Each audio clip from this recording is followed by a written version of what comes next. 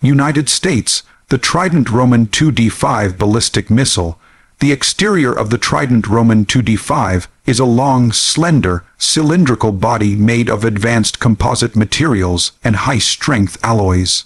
Its surface is smooth, with special thermal coatings and heat-resistant tiles near the nose and reentry vehicle to survive atmospheric reentry stress.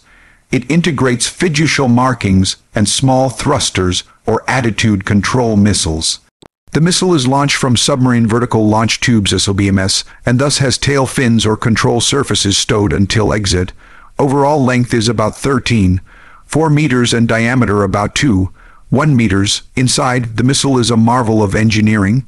The first and second stages house solid fuel rocket motors, each with segmented propellant grains for controlled burn. Between stages are interstage coupling and electronic interface modules. Embedded in the body you'll find guidance electronics, inertial measurement units MUs, star trackers, redundant navigation systems, and communication modules for mid-course updates. There is a reentry vehicle section containing the multiple independently targetable reentry vehicles, MIRVs with warheads, heat shield, separation mechanisms, and terminal guidance systems. Also, internal sensors monitor temperature, pressure, acceleration, and structural integrity to guard against malfunction. The interior must withstand extreme acceleration and vibration forces, thermal stress, and maintain precise alignment of the guidance hardware. Performance-wise, the Trident II D5 is designed for long-range, high-speed ballistic flight. It can reach ranges of over 7,000 km depending on payload, delivering multiple nuclear warheads with high accuracy with circular error probable in the low hundreds of meters or better. Its speed reaches hypersonic velocities during descent. The missile's propulsion is optimized for efficient burn and controlled stage separation.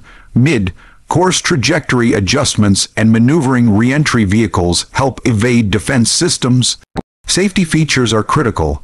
The missile includes multiple fail-safe arming locks, environmental sensors to prevent premature ignition, redundant systems to prevent single-point failures, and destruction/cancel self-destruct mechanisms if it goes off-route. Warhead arming is only allowed after strict sequences and codes. Also, the missile is maintained in secure conditions inside submarine silos until launch, reducing risk of accidental activation. Unique selling points: it is sea-based, making it hard to detect or preemptively strike. The MIRV capability allows multiple